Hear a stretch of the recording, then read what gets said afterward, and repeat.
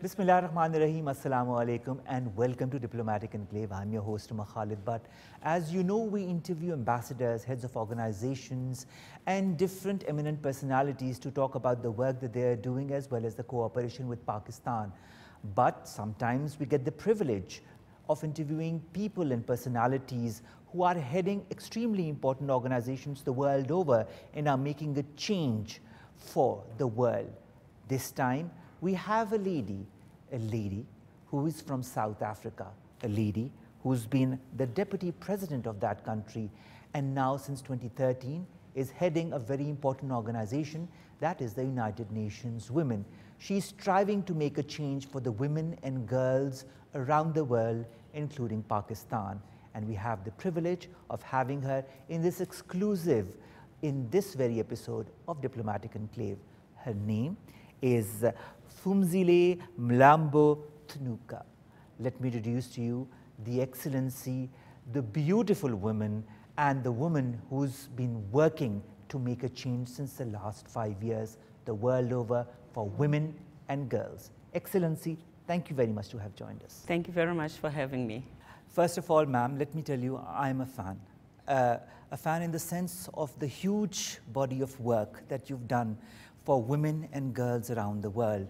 Was it always your intention to work for such a cause? In some ways, I started early as a teenager. I was part of YWCA and Young Christian Women's Organization, which means that it's a world organization. I had an opportunity to interact with young people who were fighting for gender equality as girls.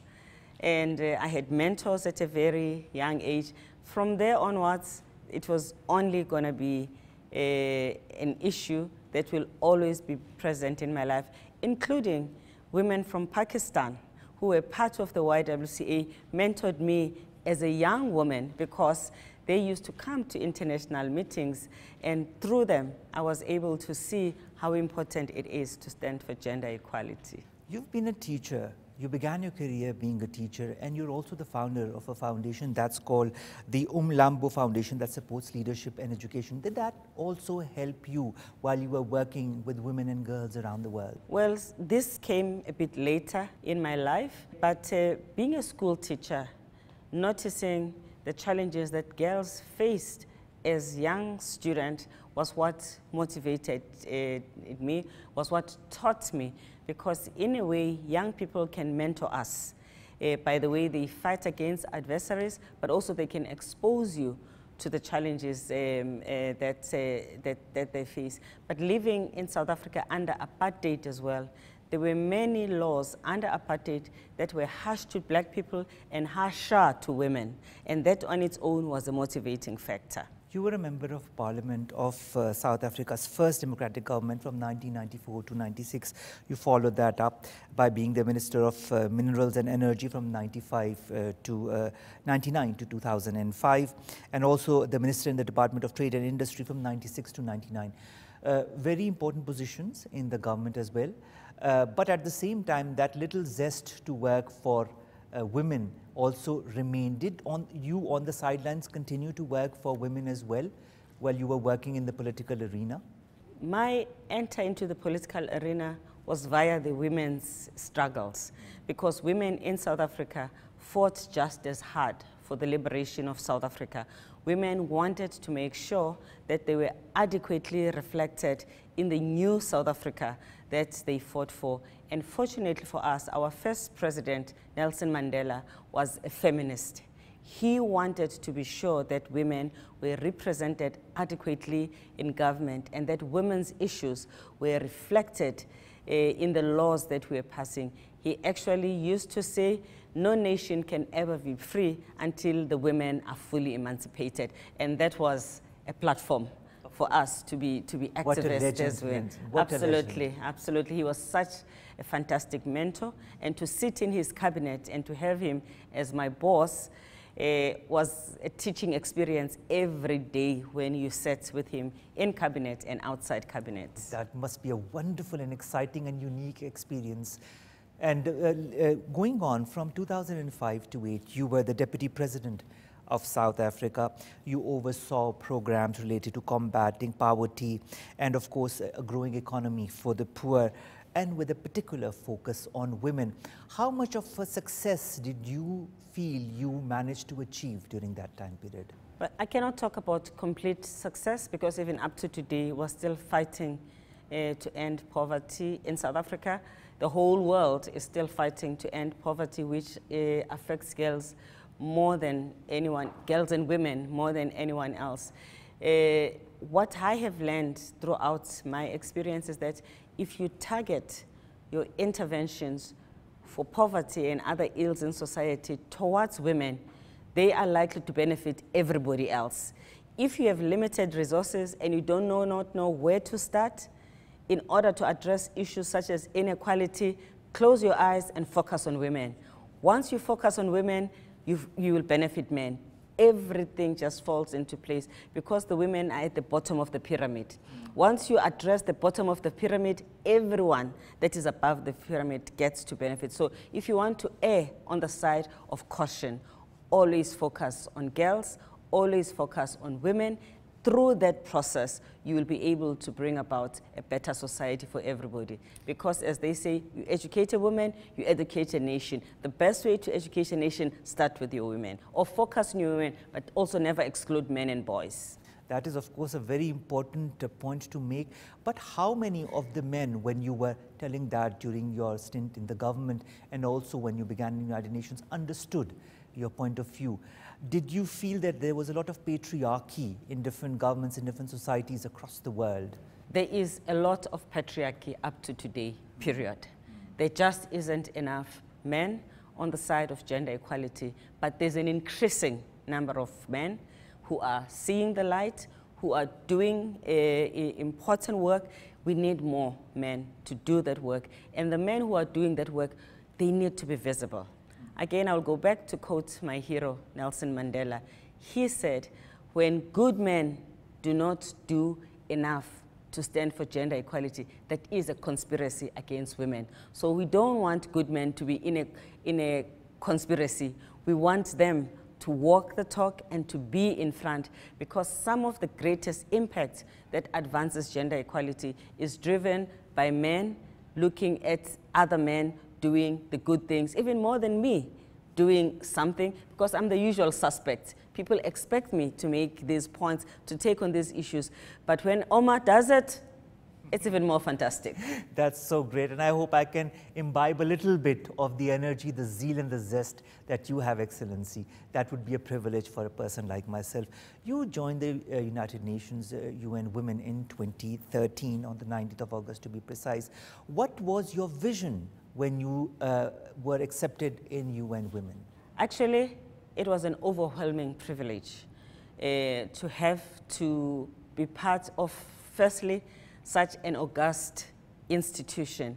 You know, as they say, the best thing you can get in a job is working for an organization that you are proud of, to work for a boss that you respect, to do a job that you are excited to do. If you get all of these three, that's a job made in heaven. I had that starting to work with women, which doesn't mean it's not difficult. It has been difficult because the issues are so overwhelming, but what I have found was the importance of learning to work with others. That I had a motivated team within UN Women, but only by ourselves we cannot address the issues. I have learned in working with UN Women and working on gender equality that you actually need everybody. As a result, in my own work, I have gone out of my way to work with men and boys, to work with religious leaders, to work with traditional leaders, to work with private sector, to work with young people, because as you can imagine, gender inequality is in all these spaces, and each one of these constituencies are critical for us to change and to succeed. So it's been overwhelming to not only face the challenges, but very inspiring to actually reach out and find allies in all these other spaces, but we need more. So everyone who's listening to you today, be an ally. Wherever you are, make a move. No move is too small. everybody can make a difference. In the case of Pakistan, let us all stand against child marriage, because those girls will change the world if we give them an opportunity to stay at school and they finish. These are our doctors, these are our nurses, these are our lawyers, these are our captains of industry. But if they marry early, we kill the dream. We absolutely, absolutely kill the dream. There is nothing in this world than a little child. There is nothing as inspiring as a little girl with a whole future in front of her. We must not take it away from them. That is so true, Excellency. When you came to Pakistan, when you were told you were to visit Pakistan, what was your perception as the Executive Director of UN Women of a country like Pakistan? I so much wanted to come to Pakistan. It's my first visit, so I didn't have to be asked. I was the one who wanted to come, so I'm glad that I'm here. And of course, congratulations to the people of Pakistan for the elections that you have had, for the space that you've created for yourself to continue with building the country. I've been so moved to hear about the number of initiatives that government is undertaking. We just finished a discussion now with the work that the government is doing to address the issue of disability and a differently abled person, and what government is doing to address the issue of women who are part of that community. But also even more inspiring to see the women themselves in their wheelchairs, speaking for themselves and being very articulate about their needs. I have learned a lot just in these hours that I've been in Pakistan about the issues of disability. I have been to Miti, I've met women in a community, and I've heard about the fights of the traditional leaders, of the religious leaders, of the women themselves, of ordinary people in that community who are fighting to end child marriage. I've had an opportunity with business. I've had a discussion about how can business in Pakistan advance the Sustainable Development Goals, and how can business play a role in increasing female labor participation in the Pakistani economy. Because I guarantee you, the more women you have in this economy, the more booming the economy will become. It is an important missing link. The low ranking that Pakistan has got in the indexes of gender equality will shoot up very high if more women went into the labor market. Let's make it happen, Omer. What do you say? I am all for you, and I would love to help you out and UN Women out whenever the opportunity arises, because I, for one, am a feminist as well, and I say that on the camera. Speaking of Sustainable Development Goals, gender equality is a standalone goal in the SDGs. You visited a lot of countries in the world. How important do you feel is gender equality, is women's rights as parts of the SDG, and how much has this part of the SDG been implemented in different countries of the world that you have visited? Yeah. You know, gender equality is a precondition. Gender equality is a precondition for the success of SDGs. If we do not advance in gender equality, the SDGs will not have the benefits that they were meant to have. So it is important for everyone who is focusing on SDGs to have that as a priority. So that's an important factor to underline.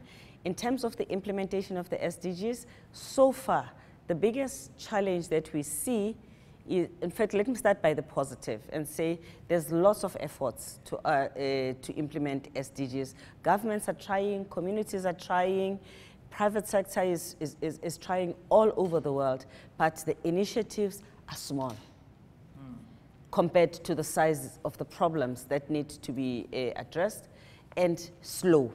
So acceleration and scale are the two biggest challenges facing the SDGs. Certainly, to the extent that the SDGs should benefit women, we will not reach the kind of ambition that we have, not unless we accelerate the pace and we scale up.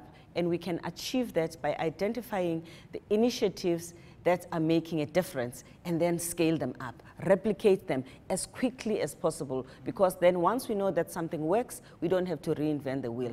And pace is important, which means that we have to invest much better and much more in gender equality, because the reason why things move a bit slow is because there's no resources. People start something that is good, then they run out of resources. Then they have to take time looking for resources, or it is underfunded, and therefore they are unable to do the work to the extent that it needs to be done. We know the answers. There are lots good answers. People have experimented. They've got all kinds of laboratories to address the issues that the SDGs are about. Now, let's just get it all out there. It's not the absence of answers that is the problem now. It's a stronger political will, decisiveness, and the scaling up that is required. When you talk of stronger political will, how do you feel when you go to countries and talk to heads of states? Is their reaction when you make them understand the importance of gender parity, the importance of the role of women in society, and the importance of public-private partnership? Well, it's very difficult for any leader to say, I'm not for gender equality. So I think most leaders say the right thing. They don't necessarily do the right thing. I would like in every country, for instance, to see gender equal cabinets. That would be such a positive move. Right now in the world, there's only 10 countries with gender equal cabinets. Ooh. And that is something that is much easier to do because it takes just a decision of one person to actually make that decision. The representation of women in parliament around the world is not even 25%. The global average is still 23%. This is the responsibility of political parties who must make sure that when they campaign and say, we are here, we stand for the people, which is what politics is about. The people are not men only. They must make sure that when they campaign, they actually make sure that the women in their own political party are strategically placed in the lists that are they put forward for election. In that way, increase the chance of women. Because democracy that is predominantly patriarchal, that's not democracy. That is so true. You know, so democracy still has to be found in the world. There's very few countries where we have gone as far as that. The issue of violence against women. That is so important. There just isn't enough zero tolerance in the world for violence against women. Even in developed countries, ma'am. Absolutely. There isn't a single country that has grappled successfully with this issue of violence against women. So every country has to do something on this issue of violence against women. The police and all of law enforcement in every country has a significant role to play in order to address violence against women, so that when women go out to report, they will be believed, they will be treated fairly, prosecution will be effective, and there will be accountability to the perpetrators. As long as the perpetrators do not see that you are accountable for your misbehavior, they have no incentive to change. And we have to stop this thing of saying, because of the Me Too movement, men are suffering. Hello? There are more than 1 billion women in the world that live with violence. You have a handful of men who have been called to book, to pay for what they are wrongdoing. Already with this handful versus a billion women, we are saying that men have a crisis. The majority of women don't even report because of the shaming and the stigma that they suffer. Those who report do not get as much justice as they deserve. But now we have to be concerned about how we do not make this uncomfortable to men. I just think that this is now another oppression of women. But also, we want due process. Men must not be accused falsely. We also want to make sure that we do not create a situation where we discredit genuine complaints by the women who may, or men who may accuse falsely. But from where I am sitting, the number of false accusations versus the amazing data that we have about genuine cases should not confuse the situation. It is an injustice that is being done to women, with women who are dying. You know how we know that violence against women is highly prevalent? Because we do our research with health providers. Most of the time, it is the emergency room, and it is the health workers with the mental and psychiatric problems that women face. It is the orthopedic surgeon because of the surgeries they have to do. It is the eye specialist because of the women whose eyes are bent. It is the ear specialist because of women. It is the broken noses. It is the morgues because of the dead bodies of the women that we see. That is the evidence of the scale of violence against women. And I want us not to trivialize this by pretending that the few women and incidences where there's false reporting must erase this big scourge of violence. When men begin to talk about this being unfair to them, you almost feel, what are they defending? If you have nothing to fear and you're doing the right thing, you don't have to fear that you're going to be accused falsely because you don't do anything wrong. Men are our brothers, they are our uncles, they are our partners, they are our colleagues. We actually want to stand together because we want what's fair for them and what's fair for women.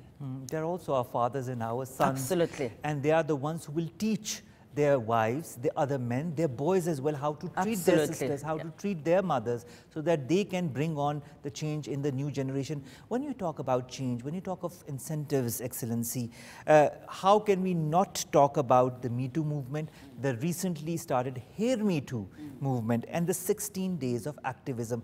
Would you highlight the importance of these movements and if change has been brought about due to these? Yeah, well, #MeToo has been very good for highlighting the prevalence of violence against women. Through MeToo, we have been able to see how it is possible for one person to be a serial abuser, get away with it, even retire with honors, leaving a trail of broken hearts because of the suffering that people have had to endure quietly. Sometimes with the knowledge of the colleagues in the same workspace, but because violence against women and sexual harassment becomes normalized, the people who should be complaining and defending the victim also keep quiet. What Me Too has done is to say, this is not okay. The increase of women who sit in the boardrooms of institutions and companies have also made it possible to have the reports of any misdoing by senior people that gets reported in board that could be swept under carpet, not to be swept under carpet. So to have more women in positions of authority has been very good for believing women and making it possible for the perpetrators to be called for accountability. So Me Too has been very good. Me Too has been also been very good in its use of social media to make sure that we create a critical mass of voices that can speak together. Me Too has also been very good as a solidarity platform where women who felt that they were alone, there's many women who suffered violence, including the founder of Me Too, who said at the time when she suffered this violence, she thought she was the only one in the world who was suffering this until she read a book by Maya Angelou where she was talking about her own abuse. And then she said, my goodness, this thing happens to many women. She started to feel I should be in solidarity with other women so that they will not feel as lonely as I felt when I didn't know other people who were suffering because everybody was silent. That is how she said Me Too to the other women. Me Too is a form of therapy that enables women to feel comfortable to talk to someone who they feel understand their pain. It is one of the ways in which you provide the therapy from the perspective of a person who has walked in your own shoes. It is about sisterhood and it is about solidarity. But Hear Me Too is a tribute to this first step that Me Too started. What it says is, say, for those of us who have not had the courage or the possibility to stand up and to speak for themselves, we want you to hear me too. I am a woman, I'm in a home, I depend on the person who is abusing me, I'm afraid to talk, but hear me too, do something. I am a school child, I am abused by my teacher or by my schoolmates, please hear me too. I'm afraid of the stigma if I come out. I am a woman who is working in a factory. My supervisor in my unit abuses me. If I say something, I'm going to lose my job, but I am suffering, I'm in pain. Hear me too. So that you, Omer, and myself are the person that this hear me too is talking to, so that we can be the people who are making the voices of these women much louder. What about the 16 days of activism, ma'am? The 16 days of activism is a period, an intense period every year where we shine a light on the issue of violence against women. Not that 365 days we should be quiet. We should be talking about it every day until we have conquered. But the 16 days is when we get the whole world to focus. We have an orange color during the 16 days in order to make sure that during this time we are in the same conversation. And the reason why we have a theme every year, like this year we have Hear Me Too, it is because we want to synchronize our conversation. We try and have a theme that everybody can relate to. So it is a mobilization moment. It is an energizing moment. It also is a time when some women who are hesitant either to be active or to talk about their violence find their courage because they can hear this noise all over. And then they find their own courage to stand up and to let their stories be heard. When you talk of women's stories being heard, violence, aggression against women, harassment of women, whether on the street, on the work, in class, at home, is something that a lot of women have taken for granted as their norm. Why has that been so over the generations, over the so many decades that the women around the world have not risen up to the fact that this is not a normal attitude? Because the status quo has not been in any way averse to the issue. It has created a situation where gender inequality and violence against women is seen as a given. When women do report and complain about violence against them, and the reaction to them is stigmatization and victimization, it gives an impression that the women are disturbing the peace. What has happened to them is normal. Live with it. One way of making sure that we change this normalization is react appropriately, take correctional action, deal with the perpetrator without fear and favor. In that way, we are telling the younger men, we are telling the other perpetrator that this is okay. You are going to get into trouble if you do this. But if there is no reaction, it is business as usual, then we actually normalize this. When mothers, stepmothers, sisters in a family observe violence and ill treatment of another member of the family and they do not take action, they keep it as a family secret. They are actually normalizing this. They are affirming the perpetrator. So speaking out is not shaming your family.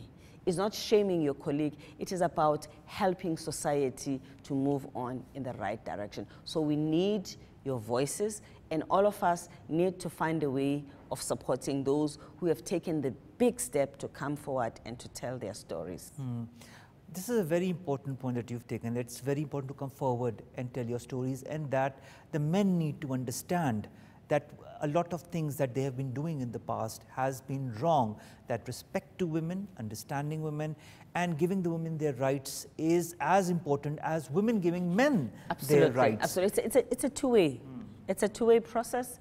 Gender equality is gender equality, the equality of both admins, the respect of rights of both men and women. Women do not want more than their fair share in society. They just want what is necessary and equal and rightfully theirs. They want to make sure that men also get what is rightfully theirs. That is why when many women make it in life, when they have better resources, they take care of their families, men and women, because they recognize that their success must not just be their success. It must be the success of their family, of their children, women and men, old people in the family. Women recognize that equality is a necessary condition for societies to prosper. And this is the way we should speak about this issue. Gender equality, gender parity is something that is global, something that needs to be worked upon globally. And here comes another campaign that the UN Women has worked on extensively, the He for She campaign. How much of a success has it been since it started? It has really helped us to put the issue of men as gender activists on a global stage. The uptake has been quite encouraging. We, however, have not reached the climax of the campaign. We still need to drive the campaign. We still need more men. I want to call on the men in Pakistan to actually go to heforshe.org and register as he for she, but also to become active in their community and local environment and to take action to address issues of gender equality. The campaign is there. We can see what men who stand for gender equality are actually doing and the initiatives that are there. So we're providing examples of what it can be to have positive masculinity, because we are not against men's masculinity, but the masculinity of men must not be a threat to women. Femininity of women must not be a threat to women. Masculinity and femininity, wonderful combination, but it must all be mutually reinforcing, respectful of each other, and it must be this tapestry of these two genders and any other gender in society that people find themselves in needs to be given its space. It should not be a threat that someone is a different gender from yours. That is so true. That is so true. And I think that a lot of work has been done in this respect. And since 2013, when you've joined, you've been even more proactive in this sense that being a woman, you understand women globally and you understand what they stand for. And you make them understand, not only the women, what their rights are, but also the men, how they need to deal with women, which makes me come on the 4 strategic priorities of the UN Women: that women lead, participate, and benefit equally, that women have income security, decent work, and economic autonomy, that all women and girls live a free life from all forms of violence, that women and girls contribute and have greater influence in building sustainable peace and resilience. Since the last 5 years that you have been part of UN Women, how satisfied have you been on the success of these 4 strategic priorities? I just want to add first a congratulatory note to Pakistan about how advanced you are on dealing with the issues of transgender. This is something to be complimented. You know, we have identity cards for them now. Well, this is unique in the world. So bravo, Pakistan, for leading the world in something that many find very contentious. We will want to make sure that other countries learn from Pakistan.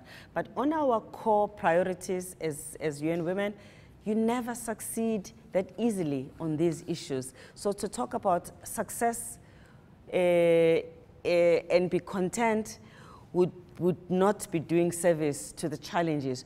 The glass is half filled. We have made progress, but we still have some way to go.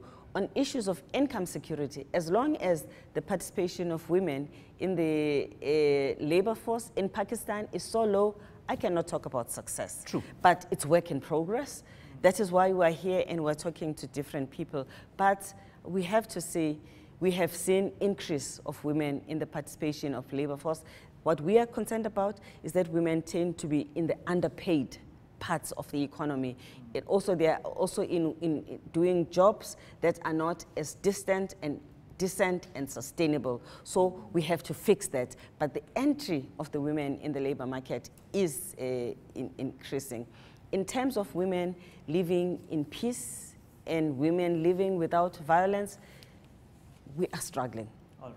Yeah, we are struggling about violence against women, as we have just discussed. True. We are struggling about peace. There are too many wars in the world that women are affected by. And the number of women who are participating in the peace processes is not as high as we can. Right now, I would have loved to see more women in the peace process on Yemen. We don't have enough women who are participating. The issue. Exactly. So we do need to fight very hard for greater participation. And the countries that support peace processes must have the courage of their conviction to push and to call for greater participation of women in these very critical peace process, because whenever women participate significantly in a peace process, that peace process is lastly to last longer and to have greater impact in society. So it is not doing women a favor by having them participate in peace process. It's to secure the quality of the peace that will come out of that. And when it comes into women's economic empowerment, yes, we are also seeing more women taking senior position, getting into diverse sectors of the economy, but not enough. Scale, Omer, scale. We need much more women to be participating in the economy. But I really appreciate and compliment everyone who is doing their best to take us forward to the next stage. This is not the time to relax and to hold back. This is the time to push, because time is now. If not us, who? That's true. If not now, when? That is so true. Also, speaking of Pakistan, before we go a little bit forward, we've had the privilege of having a woman prime minister twice, Benazir Bhutto Shahid, and we've also had a woman Speaker of the National Assembly. So we have had women in power, women who've tried to bring a change as far as the society is concerned. But we don't see that many women leaders in other countries of the world. As part of a very important organization, why do you feel that is so, even in developed countries? Well, it is said that women have not been able to play the role of leader to the extent that the women need women. It is because patriarchy is resilient. It is very difficult for women to break into the corridors of power. They do not get enough support, and it is seen as normal to have men as leaders, but as in a way a deviation to have women as leaders. We need to address this notion that women do not necessarily belong to the leadership platform, that leadership platform is for men, because then men become entitled.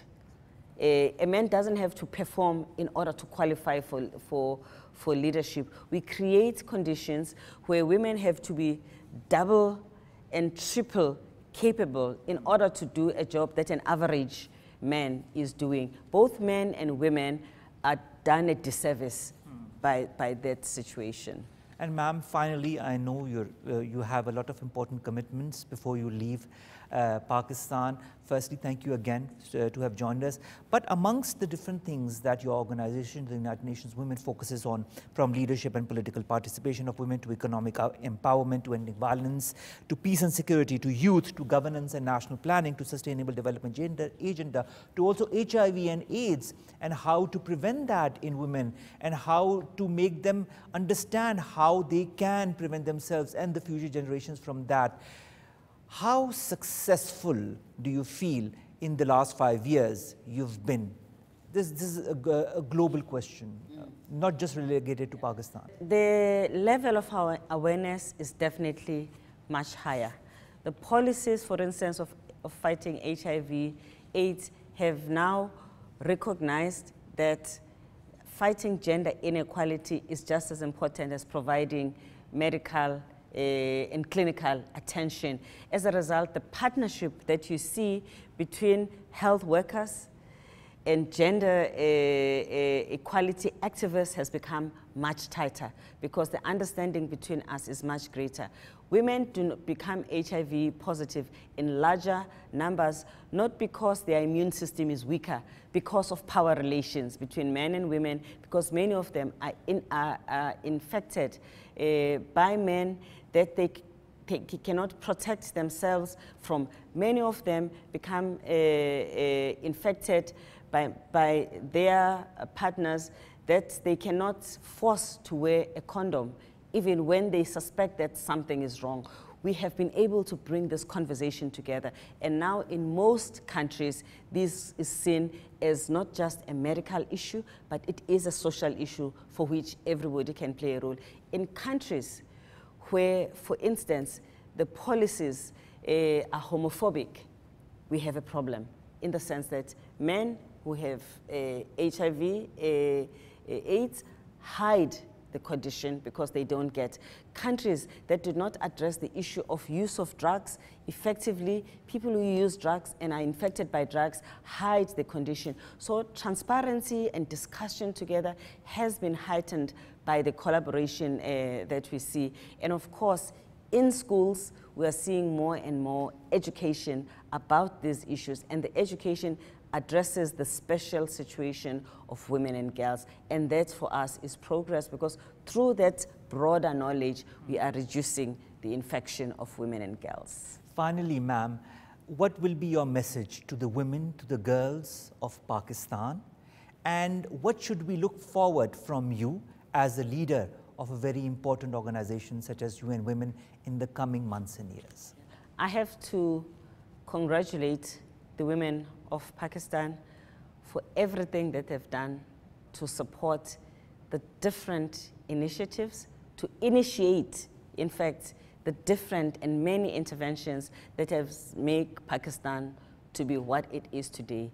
But also the fact that they are aware that there more work needs to be done. I want to urge the women to actually grab with both hands the opportunities that are arising as the government, this government is making different pronouncements and policies that are meant to support them. I want to call on the women of Pakistan to focus on implementation.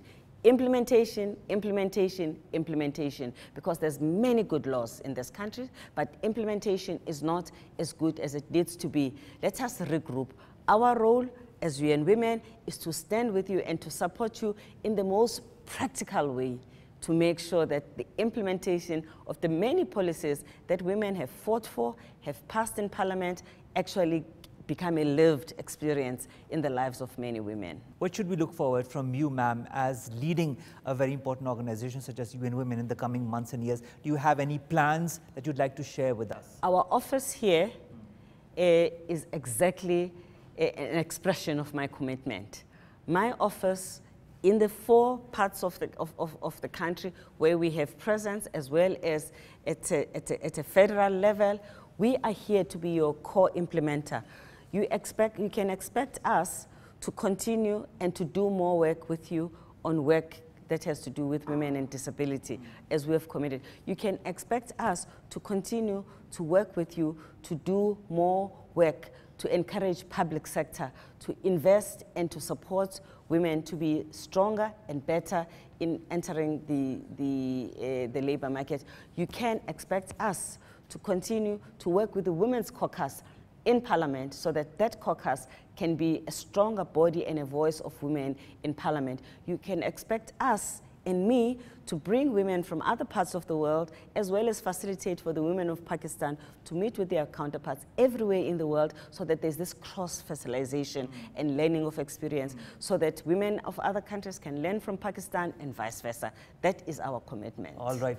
And on that beautiful commitment and that note of resilience, that note of telling the women around the world and in Pakistan that you are important, that you are the ones who will bring the next generations forward, that it's because of you that nations will become developed from developing countries. I bid you farewell, Excellency Phumzile Mlambo-Ngcuka, to have joined us, to have given us that rare opportunity to talk about women, to talk about gender in general, and to talk about the issues that plague and how United Nations Women is working to alleviate that. I'll end with a quote from Her Excellency, who said in Parker that when a community decides to tackle a challenge as serious as child marriage head-on, millions of girls stand to benefit. All these girls will stand to benefit. These women in Pakistan and around the world will stand to benefit when they stand as one and when they have the backing of organizations such as United Nations Women, along with the different governments that cooperate with them. Omer Khalid bids you farewell from this episode, from this very special episode of Diplomatic Enclave. We'll be seeing you next week, same time, same channel. Take care of yourselves. Allah Hafiz, and be strong women, because you are. And thank you so very much, Excellency, Thank you so much for having me, Omer.